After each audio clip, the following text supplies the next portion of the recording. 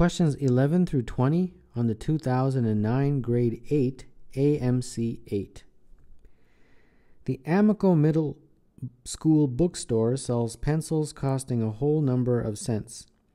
Some 7th graders each bought a pencil, paying a total of $1.43. Some of the 36th graders each bought a pencil, and they paid a total of $1.95. How many more 6th graders than 7th graders bought a pencil?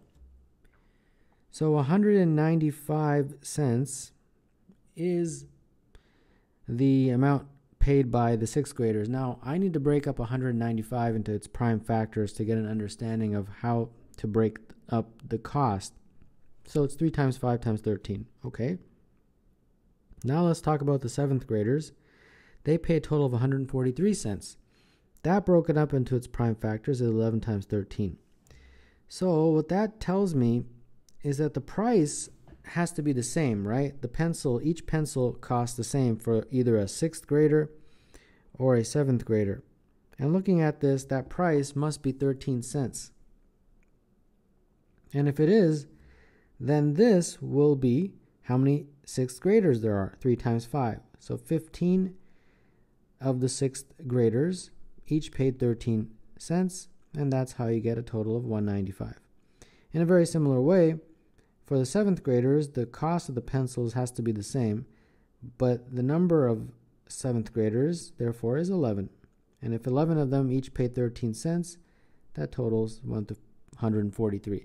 So the question is asking how many more 6th graders than 7th graders bought a pencil? Well, 15 6th graders bought a pencil and 11 7th graders bought a pencil. So the difference is 4. So number 11, the answer is D.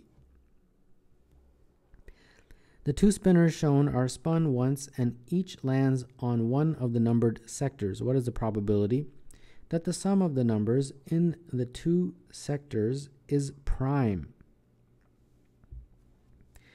All right, so there's only 3 and 3, so it doesn't take that long for us to write them all out, the combinations. So 1 and 2, 1 and 4, 1 and 6. And you can also have 3 and 2, 3 and 4, and 3 and 6. And then the other combination, of course, is 5 and 2, 5 and 4, and 5 and 6. So now we have to understand that there's 9 possibilities, so our probability will be something over 9. Now we have to figure out the sum. The sum of each of these, this one looks like 3, 5, 7. This is 5, 7, 9. And this is 7, 9, and 11. Now, how many of these are prime? That one, that one, that one, that, and that. Almost all of them. So 7 of them are prime. So 7 over 9 is our probability for number 12, making that choice D. A 3-digit integer contains one of each of the digits 1, 3, and 5. What is the probability that the integer is divisible by 5? All right, so again, we can figure out all the possible combinations pretty quickly. 1, 3, 5, 1, 5, 3. Or you can have 3, 1, 5, 3, 5, 1. Or you can have 5, 1, 3, 5, 3, 1. Now, there's 6 of them. So the probability is going to be something over 6. How many of these are divisible by 5? Well, a number is divisible by 5 if its final digit is 5 or 0. So this one is divisible by 5 and this one. And those are the only ones. So 2 of the 6. And of course, in lowest terms, that is 1/3. So number 13, the answer is B. Austin and Temple are 50 miles apart along the Interstate 35. And Bonnie drove from Austin to her daughter's house in Temple, averaging 60 miles per hour. Leaving the car with her daughter, Bonnie rode a bus back to Austin along the same route and averaged 40 miles per hour on the return trip. What was the average speed for the round trip in miles per hour? So here's Austin and here's Temple, and there's 50 miles separating. So on the journey to Temple, it's 60 miles per hour. So we have speed is equal to distance over time. So time is equal to distance over speed. So that first one, the time will be, the distance is 50 and the speed is 60 miles per hour. On the way back, same kind of story. The time will be distance over speed, but this time the distance is also 50, but the speed is not the same because she's taking a bus, right? Yeah, she's taking a bus back. So now this is 40. So in lowest terms, this is 5 over 6, and this is obviously 5 over 4. Now to figure out the average speed for the entire trip, it would be the total distance over the total time. And therefore, the total distance there and back is 100, 50 times 2. The total time is 5 over 6 plus 5 over 4. So we do this math and we get, let's see here, 100. And then we have to add this fraction, top and bottom 4, top and bottom 6. So we got 20 plus 30, which is 50 over 24. And if you invert and multiply, you get 100 over 1, 24 over 50. And that looks like 2 times 24, which is 48. And that is the average speed for the round trip. So number 14, the answer is B. A recipe that makes 5 servings of hot chocolate requires 2 squares of chocolate, a 1/4 cup of sugar, 1 cup of water, and 4 cups of milk. Jordan has 5 squares of chocolate, 2 cups of sugar, lots of water, and so infinity, and 7 cups of milk. If she maintains, she maintains the ratio, common ratio, same ratio of ingredients, what is the greatest number of servings of hot chocolate she can make? Okay.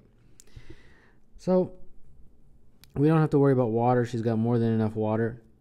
And then let's look at the ratios first of all. 5 over 2 is 2.5, right? 2 divided by 1/4 is 8. 7 divided by 4 is 7 over 4, which is a little over, it's like 1.75, right?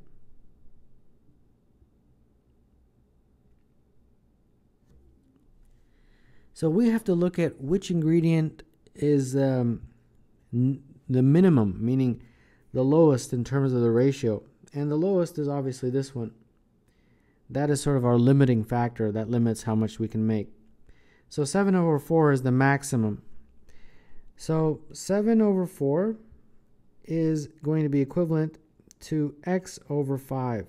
X representing the amount of hot chocolate that we can make. So this is going to be 35 is 4x, and therefore x is equal to 35 over 4. And in terms of, I guess, mixed fractions or whatever, that's going to be 8 3/4. 8 3/4 cups of hot chocolate is the maximum that Jordan can make with her ingredients. So number 15, the answer is D. How many 3-digit positive integers have digits whose product equals 24? 3 digits, and if you multiply these 3 digits together, it's going to be 24. So what is 24, first of all, in terms of its prime factors? It's 2 times 2 times 2 times 3. Okay, let's figure out what possible numbers we can have. We can have 2, 2, and 6. I'm going entirely based on the prime factors. I can also have 2, 4, and 3. I can have 1, 4, and 6, or I can have 1, 8, and 3. All of these would work. But you see, these answer choices are much bigger than 4. Why? Because each of these can be rearranged to form different ones, right? This first one forms 6, right? I mean, I'll just do 1, 8, 3, 1, 3, 8, 8, 1, 3, 8, 3, 1, 3, 1, 8, and 3, 8, 1, right? This one also can form 6, and this one can also form 6. But be careful on this one here. Do not put 6, Because if you put 6, then you'll get an answer of 24, and if you circle 24, that is wrong. Why is it wrong? Well, because here we have 2 digits that are the same. So it only produces 3 combinations, 226, 262, or 622. So in my opinion, that is something that a lot of students would miss. So now if you add them up, you get 21, and 21, which is choice D, is the correct answer to number 16. The positive integers x and y are the 2 smallest positive integers for which the product 360 in x is a square and the product 360 in y is a cube. What is the sum of x and y? 360 x is some square, so m squared. And 360y is some cube, so n to the power 3. Okay. What we need to do is immediately look at the prime factors of 360. So it's going to be a lot. 2 times 2 times 2 times 3 times 3 times 5, right? And then, of course, don't forget about this x. And that has to equal some square. So how do we get a square? Well, keep in mind that because this whole thing is a perfect square, the prime factors have to be either double or quadruple, right? So for example, the 3's are already in that format. It's 3 times 3, so that's already a perfect square. So that we can leave alone. But unfortunately, we got this lone 5 in here. So the x has to have a 5 in it. If it does, then this 5 and this 5 combine, and that will definitely fit what we want. It will become part of a perfect square. Now, don't forget about these 2's here. Yeah, we have 2 2's. Those guys are perfect. They will match the fact that it creates part of a perfect square. But then you have this lone 2 here, and that lone 2 needs a partner. So that's why the x also has to have a 2. Because when that 2 combines with that 2, it will contribute to becoming a perfect square. So x, therefore, is 5 times 2, which is 10. All right? Now we turn our attention to this guy, which is the exact same prime factors. And then we have to talk about this in the same way, but now we want a perfect cube. Well, the only one that's sort of a perfect cube is the 2's. 2 times 2 times 2, that's already a perfect cube. So that one we can leave alone. But then we have, again, this lone 5. We need to have at least 2 5's for that to match up with that to become a perfect cube, right? And then we have 2 3's, so we can add just 1 3, and that should be sufficient to make that a perfect cube. So y must be 3 times 5 times 5, which is 75. And there you go. X is 10, y is 75, and they want you to find the sum of x plus y. So that's 10 plus 75, and that is equal to 85. So number 17, the answer is B. The diagram represents a 7-foot by 7-foot floor that is tiled with 1 square foot black tiles and white tiles. Notice that the corners have white tiles. If a 15-foot by 15-foot floor is to be tiled in the same manner, how many white tiles will be needed? So a quick way of figuring out how many white tiles is you take the fact that the edge is 7 feet. And each of these tiles alternates, right? It goes white, black, like that. So because it alternates, if you take 7 and add 1 and divide by 2, that gives you how many white tiles you will have. In this case, 4. So you do the same thing with the 15 by 15 floor tile. Its side will be 15. All you have to do is just add 1, divide by 2, and that is 8. And that's how many white tiles there will be along one edge. And therefore, there's 8 along this edge, and then there's 8 along that edge. So the total will be 8 times 8. And that is equal to 64. So number 18, the answer is C. Two angles of an isosceles triangle measure 70 and x. What is the sum of the three possible values of x? Let's draw three isosceles triangles. And let's proceed with the question. So the first scenario is if you have x here and 70 here. If it is indeed isosceles, that will also be x. The next scenario is if you have x here and 70 here. And since this is isosceles, these two are the same, so x equals 70. And the third scenario is when you have x here and 70 here, and since this is isosceles, that will also be 70. So now let's calculate the values of x. For this first one, 2x plus 70 is equal to 180. So that means 2x is equal to 110, x is equal to 55. This one we already got. This one, x plus 140 is equal to 180, and therefore x is equal to 40. So our three values are 55, 70, and 40, and if you add them up, 55 plus 70 plus 40 is equal to 165. So number 19, the answer is D. How many non-congruent triangles have vertices at 3 of the 8 points in the array below? Okay, so we gotta, go through this in a painful way. So what I do in these kinds of questions is I just label them. It just makes it a little easier for me. A, B, C, D, E, F, G, H. And I'll just show you which ones are the non-congruent. The first one is if you have a scenario of A, B, E. Something like that. That would be 1, 1, 1, and this would be your triangle. The next one that's not congruent is something like A, B, G. So that would be A, B, but then you'd have 1 and 1 over. So it's a triangle like this. And the next one that's non-congruent is ABH. So this one is A, B, and then 2 over, and then H at the bottom like this, like that. So this one is a little bit different, right? It's looks like that.